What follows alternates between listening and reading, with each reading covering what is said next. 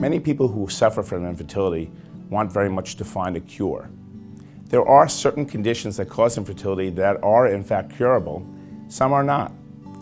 The cure would depend on the condition being considered.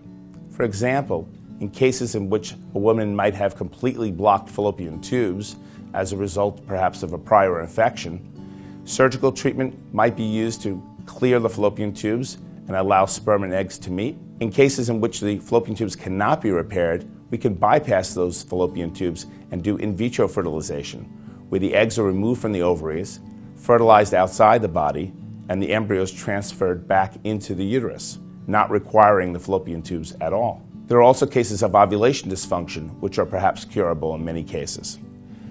Ovulation induction medications are often used to induce regular ovulatory events, giving that couple a greater chance of conceiving in any particular cycle. In many cases, women only ovulate in 3 or 4 cycles per year.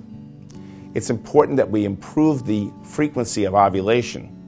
If we can get a woman to ovulate in 8, 9, 10, or even 12 cycles per year, then the chances of conceiving in that time span improve dramatically. Other curable causes of infertility include certain uterine abnormalities, including mild scar tissue, or fibroid tumors, or even certain ovarian cysts. Some causes, however, are not so curable. For example, in many women, their egg number has decreased so precipitously and to such a low level that they're no longer capable of conceiving.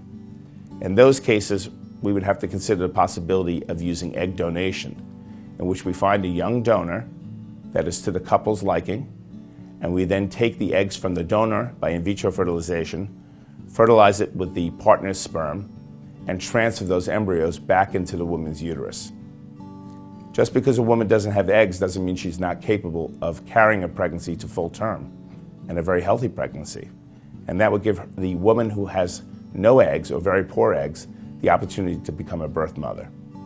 So there are definitely curable and not curable causes of infertility. It is very important that women who reach their mid-30s and are having trouble conceiving see the fertility specialist right away. Time is very important. Fertility in a woman 35 is much greater than it is in a woman 38 or 39.